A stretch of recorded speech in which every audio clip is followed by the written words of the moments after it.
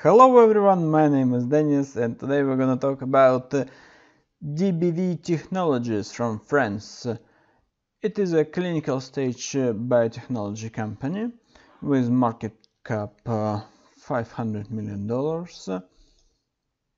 and the main product is Viaskin peanut from peanut allergy.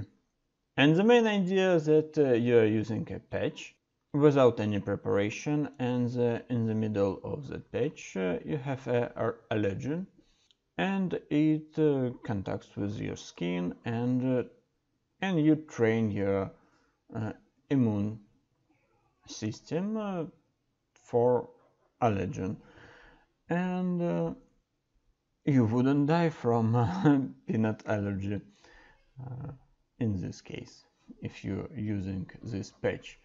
We have consensus price target 15, now it's 7, and the consensus price target was always high.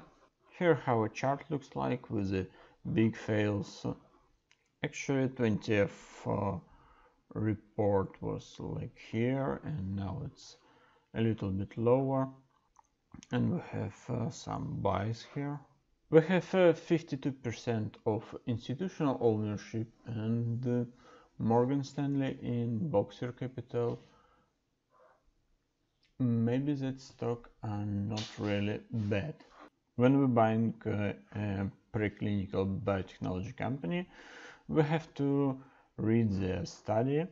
The results of their researches are not really good because they have response rate from Viaskin peanut 250 milligram 35%, and placebo have like 13%.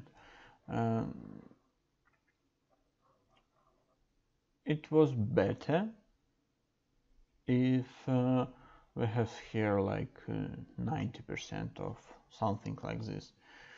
They have lots of graphs, and they are really hard to read.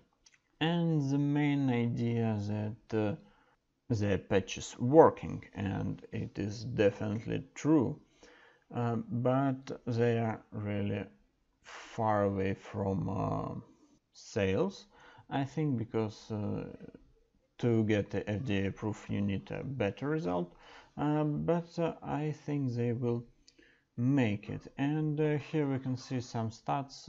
We have like 150 deaths every year, and about 200,000 emergency rooms visits, and approximately 1% of population of United States have that problem. And that's why I think I can write that it is yes to buy, but it's super risky.